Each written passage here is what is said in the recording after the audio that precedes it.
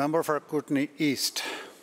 Thank you, Mr. Speaker. Completed in 1973, the Libby Dam near the township of Libby, Montana, and 77 kilometers south of the Canadian-U.S. border, displaced thousands of residents and First Nations along the Kootenay River.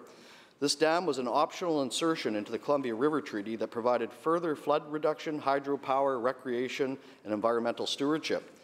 However, there are many that contest that this dam has greatly impacted a variety of large game animals, including bighorn sheep and elk, not to mention aquatic life such as white sturgeon and bull trout.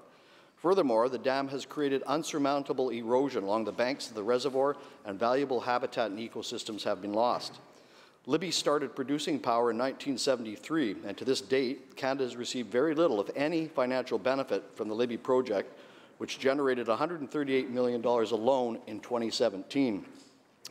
Mario Scaldolero, a Cranbrook resident, is a supporter to building a weir to stabilize the water levels at Koocanusa Reservoir north of the 49th parallel, and has seen firsthand the displacement and the unfair compensation that Canada has seen since the 1960s.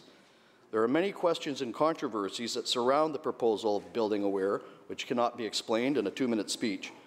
All of the MLAs should have received a brief informational flyer that I handed out and will be happy to discuss with anyone.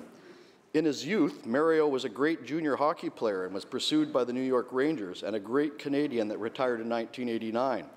Born February 17, 1929 in Bellevue, Alberta, to a coal mining family, Mario is turning 93 years young today.